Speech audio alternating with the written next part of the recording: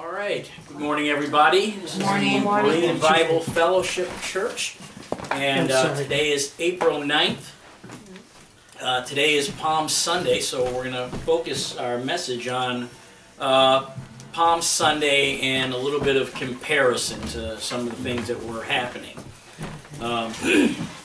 We always start our service off with words of praise or words of prayer. And yesterday, Raquel and I ran into Maybelle, and she used to come to church here. And she just asked that everybody keep her in prayer on what direction God wants to take her life, and hopefully she'll be back to visit with us. But, just keep her in prayer, okay? Please keep Jeannie in prayer for her health. She's going through her chemo infusions right now. Keep her in prayer, and also, as always, keep Jermel and Quisha in prayer.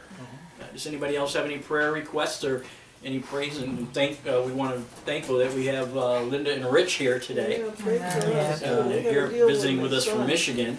Praise God. Thank you for coming. Prayer request.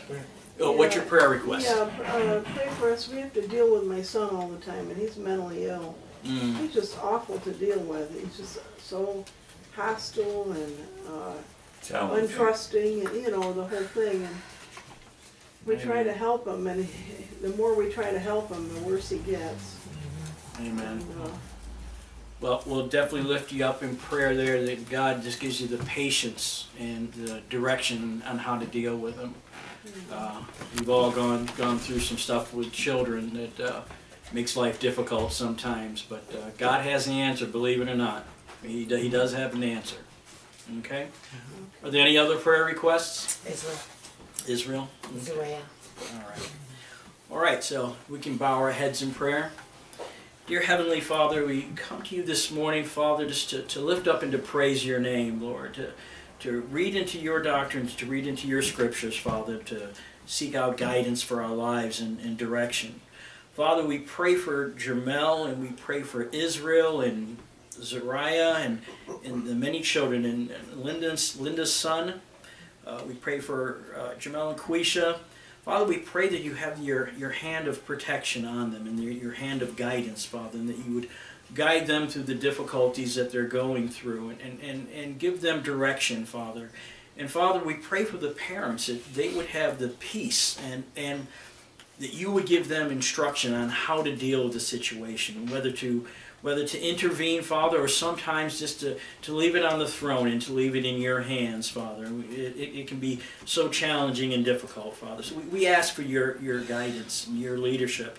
And Father, above all, Father, give us peace with whatever decisions that we must make. Give us that blessed peace, Father, that only you can give us. Father, we ask that you bless the message today, and Father, we ask that you would keep me out of the way, Father, and let your voice come through. Help me to preach only the truth, Father, and be respectful of your word and your scriptures. Father, we lift up your name. In the name of Jesus Christ, we pray. Amen. Amen. So as I said, today we celebrate Palm Sunday. So this day we remember Jesus Christ and his triumphant entry into the city of Jerusalem. And while I'm going through this, why don't you go ahead and turn to Mark chapter 11. What's the title? The title is The Triumphant Entry. How do you spell triumphant? Triumphant. And thank goodness for word check, because I'm one of the worst spellers in the world. Entry. Entry, E-N-T-R-Y. Mark 11? Mark 11, yep. And we're going to be covering verses 1 through 11 at first. Okay, so as I said, this day is that Christ entered into Jerusalem. It was full of contrast and comparison. Today we'll examine Christ's entry and another journey which hundreds of years earlier had foreshadowed this day. And in Mark 11, we read, and it says, I'm reading from the King James, and it says, "And when they came nigh to Jerusalem unto Bethphage, and Bethany at the Mount of Olives, he sendeth forth 2 of his disciples, and saith unto them, Go your way into the village, over against you. And as soon as ye be entered into it, ye shall find a colt tied, whereon never man sat. Loose him, and bring him. And if any man say unto you, Why do ye this? Say ye that the Lord hath need of him, and straightway he will send him hither. And they went their way, and found the colt tied by the door, without a place where 2 ways met. And they loose him. And certain of them that stood there sighed unto them, What do ye? Loose the colt. And they said unto them that even as Jesus had commanded, and they let them go. And they brought the colt to Jesus, and cast their garments on him, and he sat upon him. And many spread their garments in the way, and others cut down branches off the trees, and strayed them in the way. And they that went before, and they that followed, cried, saying, Hosanna! Blessed is he that cometh in the name of the Lord. Blessed be the kingdom of our father David, that cometh in the name of the Lord. Hosanna in the highest. And Jesus entered into Jerusalem, and into the temple. And when he had looked round about upon all things, and now the eventide was come, and he went out unto Bethany with the 12. Now we have a couple of things happening here. And last week, the sermon that we preached last week, we were talking about the importance of Israel's ministry, in that it was a physical ministry. There was much things for them to see. God was revealing things, physical manifestations, and miracles, wonders, and prophecy. And here we have fulfillment of prophecy. We have that colt sitting there that was prophesied, and Jesus told them to go there, and he said, he even told them, if somebody says something, here's what you say. You can let them know. Somebody's going to challenge you on this. Okay, so this was much fulfillment of prophecy, and him riding in was like the coronation. This was where Israel was to accept him as the Messiah, accept him as his king. We were to usher in the kingdom. And here they sit there and they said, this is the son of David. And that goes back to the Davidic covenant, that his son would sit on the throne forever, his bloodline. So you have much fulfillment of prophecy here. Now, where does the church fit in here? They don't. They do not. There wasn't anything prophetic here, any message for the church. This is for Israel and Israel alone. This was God to fulfill their program. So as they rode in, they put the palms down, and you know how we all do in the churches now. We all get the palms and we wave the palms and we have all that, but we have no palms here, by the way. Well, we still celebrate the fact that his entry into Jerusalem is king. Now Christ rides in on the colt. As I said, it was prophesied. Now, and as I said, this was Israel's opportunity to accept their king. Now, the Jews, in accepting Christ as their king, should have taken Christ to the altar and binded him to the horns with the cords. This was how they were to accept him. Jesus Christ went, he was going to willingly give up his life to pay for the sins of the world. So the cross was not directly in the plan.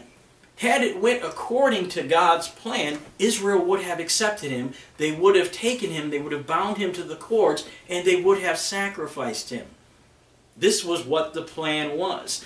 Now this is referenced in Psalms 118, verse 27. And it says, God is the Lord, which hath showed us light. Bind the sacrifice with cords, even unto the horns of the altar. What's the reference, Junie? It's Psalms 118, verse 27. So Israel had asked God through the prophet for an earthly king. You remember when when this was set up, they had no king. They had judges. But Israel sought to be like the Gentile nations. They wanted an earthly king. They wanted a king that they could see right now. Because remember, everything with Israel is manifested by sight. And we talked about that last week. So they desired a king, and God gave them Saul. Now think about the kings of Israel. How many kings of Israel can you think of that did not mess up? We're human beings, but I mean they really messed up. Okay, and as you read through them, they as soon as they'd get a decent one in, and he'd be doing good for a while, then he'd start worshiping idols, and they get rid of that one, and then the prophet would bring in another one, and then he'd start worshiping idols. Even David, who was the apple of God's eye and sought God's heart, he sinned with Bathsheba and killed Uriah. Different from others, he repented of his sins and prayed for the Holy Spirit not to be taken from him. But here it is demonstrated that they were unwilling to accept the king promised by the Davidic covenant. The Jews knew who Christ was. They, as I said, as he's riding in there, they're praising Hosanna to our King. The Pharisees knew who he was because they said, "You, a mere man, claim to be God." They didn't want to give their power. They didn't want to give up their control. So the next day, Christ heads towards the temple and sees a fig tree, and he compares it to the nation of Israel.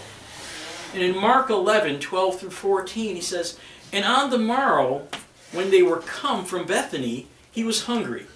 And seeing a fig tree afar off, having leaves, he came, if happily he might find anything thereon. And when he came to it, he found nothing but leaves. For the time of figs was not yet. And Jesus answered and said unto it, No man eat fruit of thee hereafter forever. And his disciples heard it."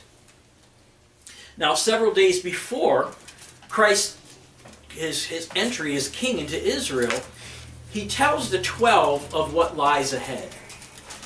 In Mark 10:32, Christ says, he says, "And they were in the way going up to Jerusalem, and Jesus went before them, and they were amazed. And as they followed, they were afraid.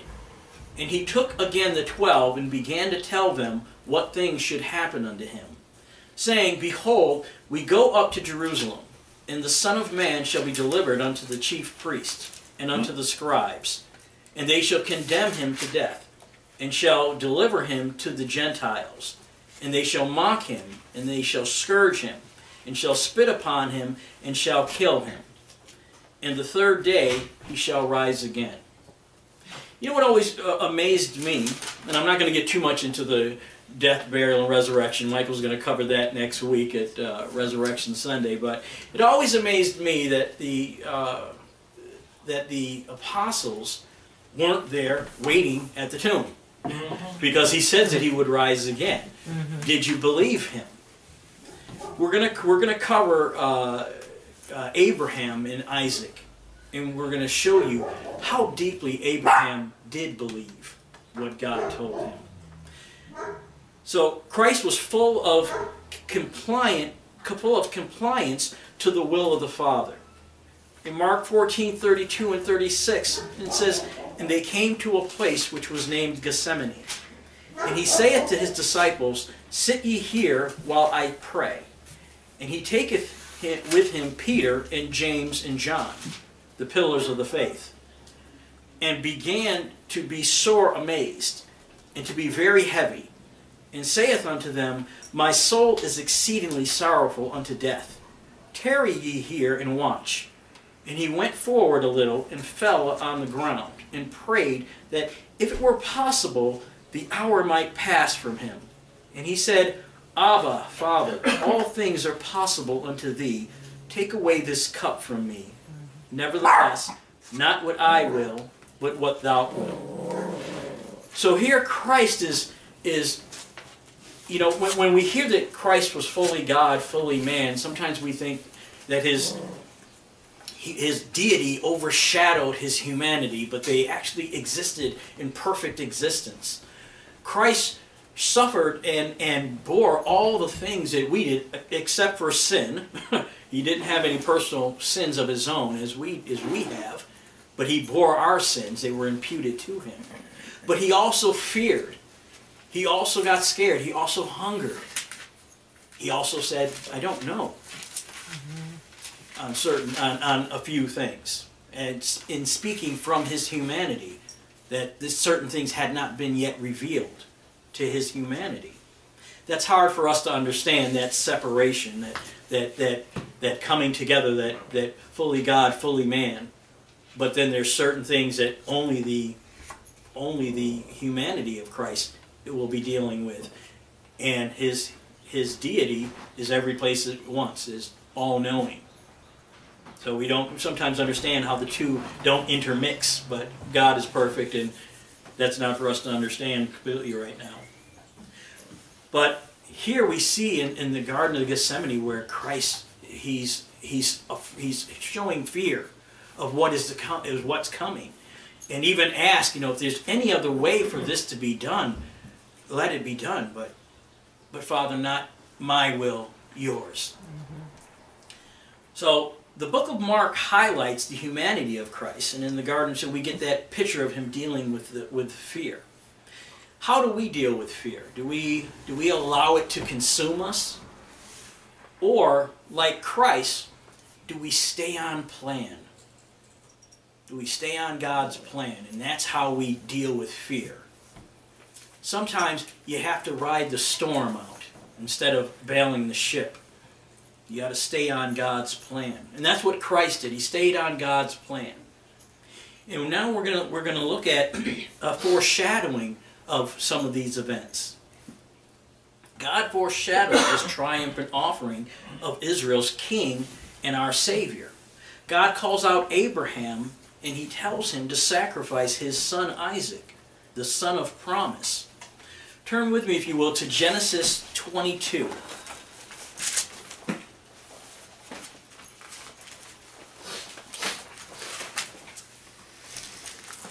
One thing I want you to recognize is words mean things. Okay? Many people, they brush over certain words in the scripture and everything. Sometimes you got to stop and smell the roses and understand the doctrine that God is including in just sometimes one word or two words of a sentence. That he's revealing so much to us. I'm going to point out one or two things here that I want you to think about.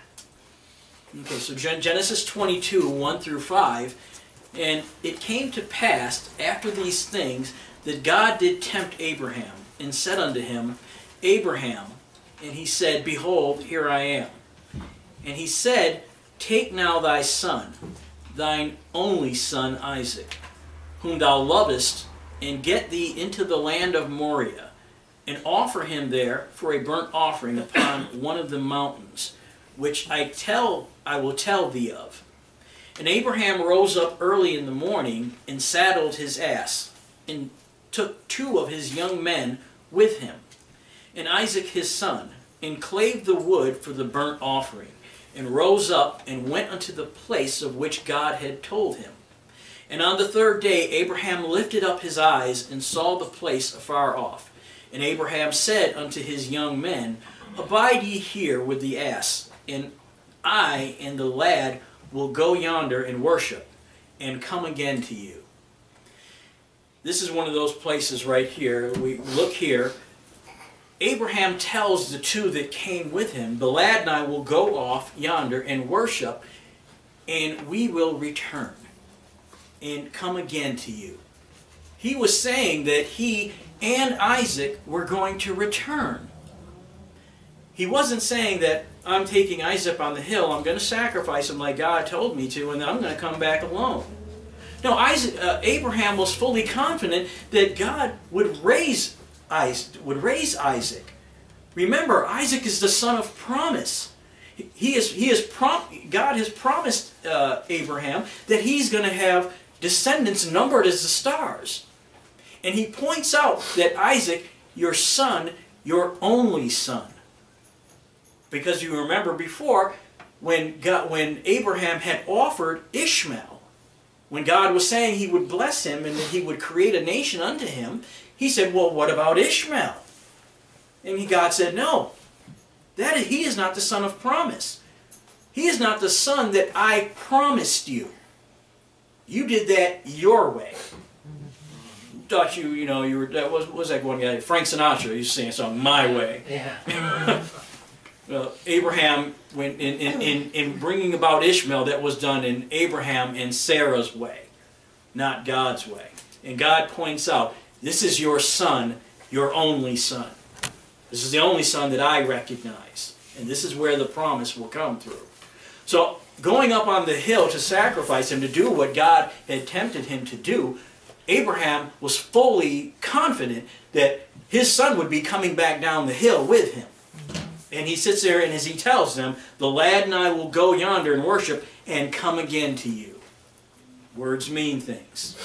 Okay? So Abraham is instructed to take his only son to the mountain range of Moriah. This is the same mountain range that years later Jesus Christ will be sacrificed on the cross at Golgotha. The Hill of Skulls. It's the same area. Okay?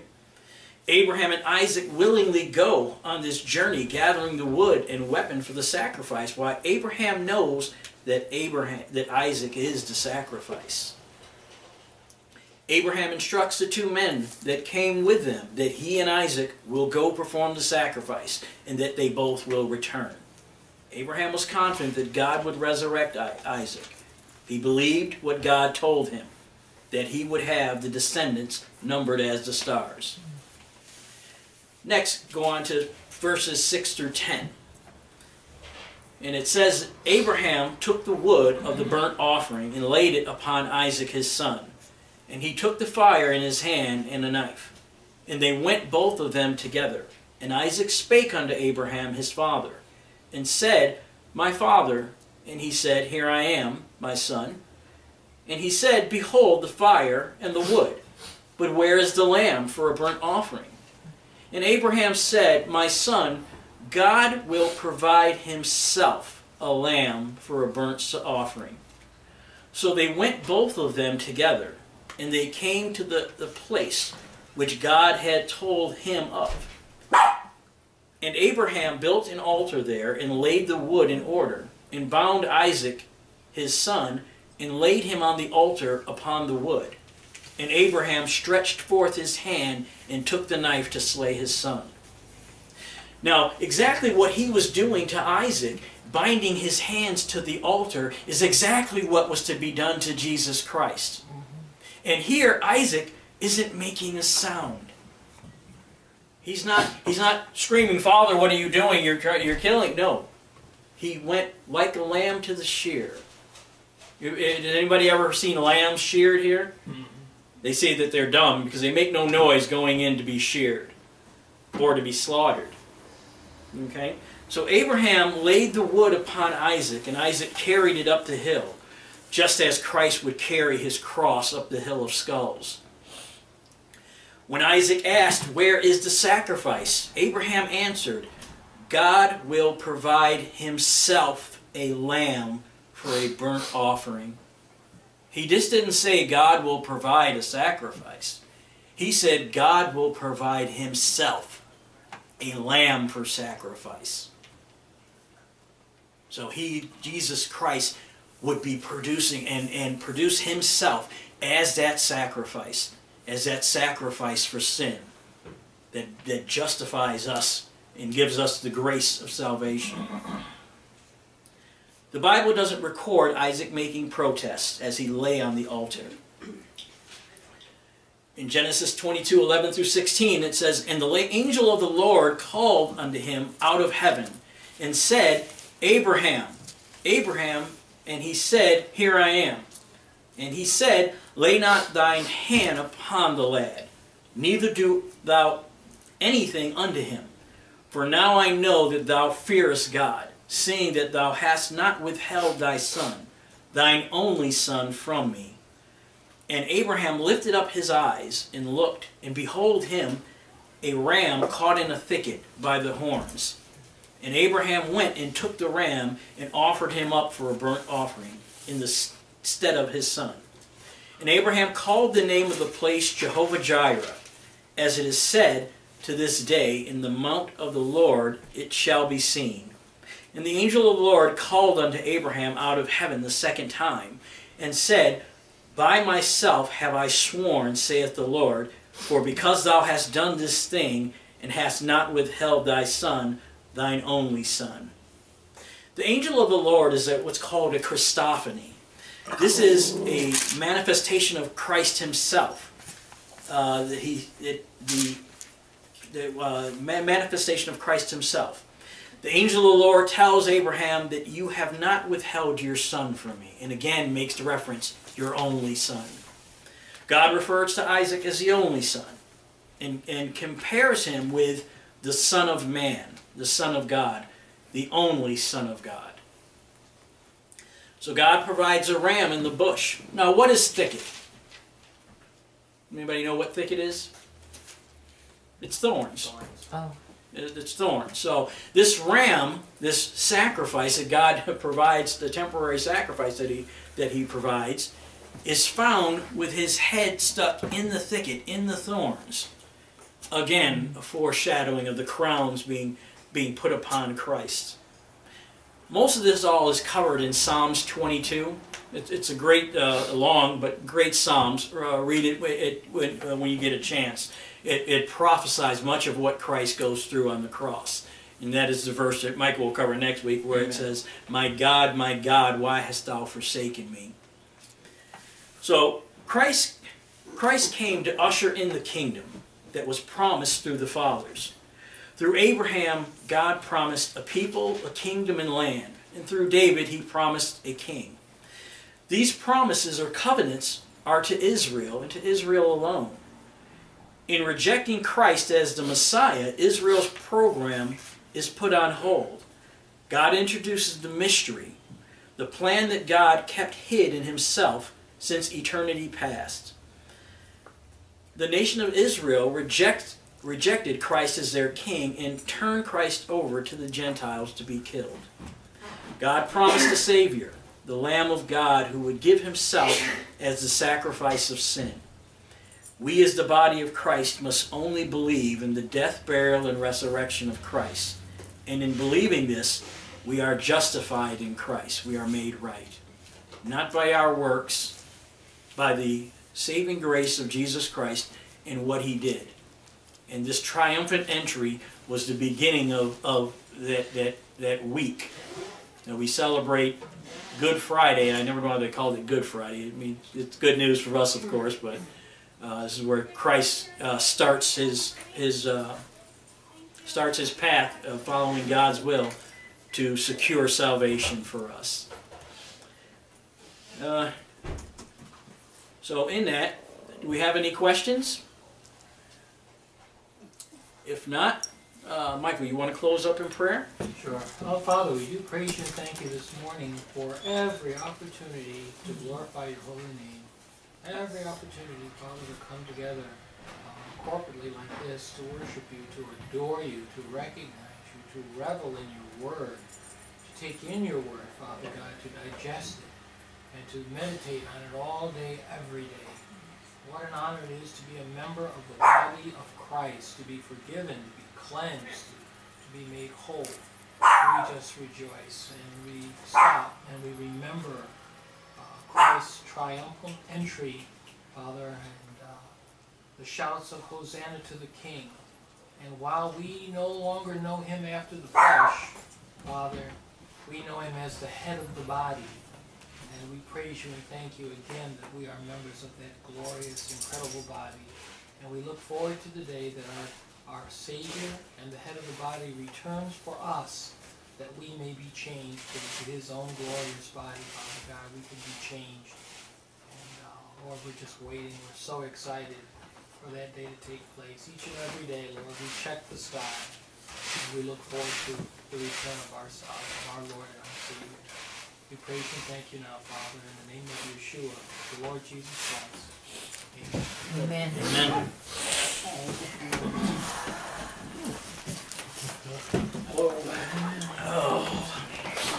Jeez. Amen.